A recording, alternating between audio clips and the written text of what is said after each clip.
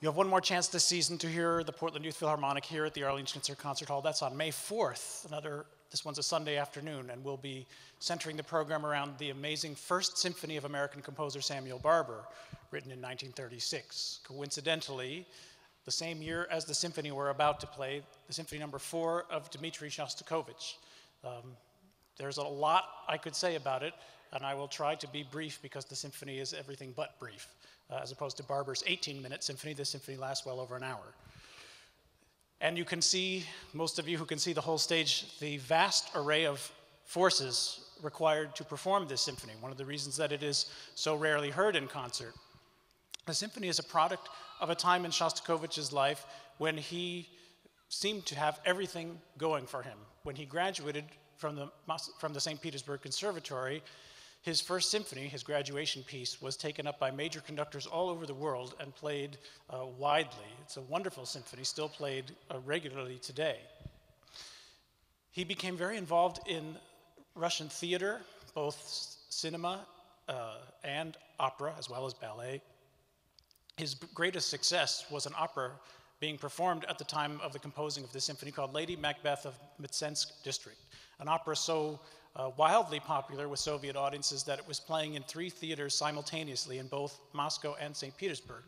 The subject was Russian, and it was a satire of Russian life that people found very appealing, but it was graphic, not just the stage action, but the music as well. And in its early Western performances, it was referred to, parts of it, by a reviewer as pornophony.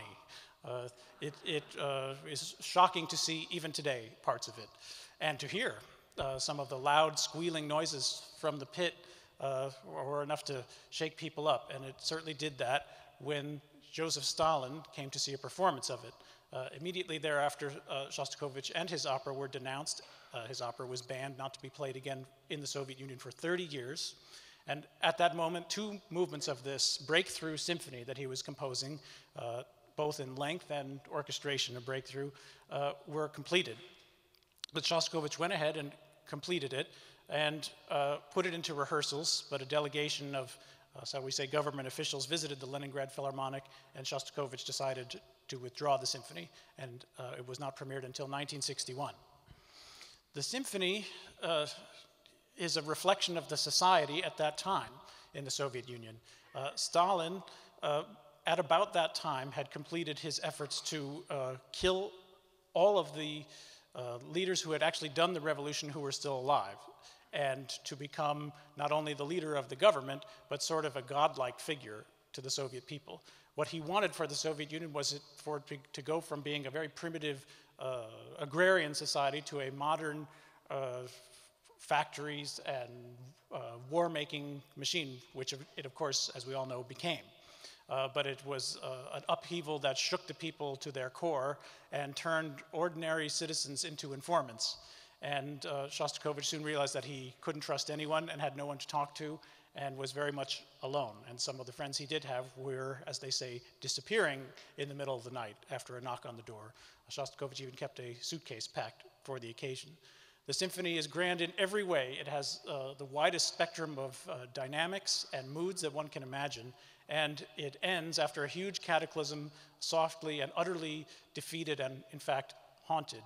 To point out just a few of the incredible moments along the way, the remarkable fugato that breaks out in the middle of the first movement, started by the first violins and rushing around the string section of the orchestra, and then when the winds, brass, and percussion join, builds to a shattering climax.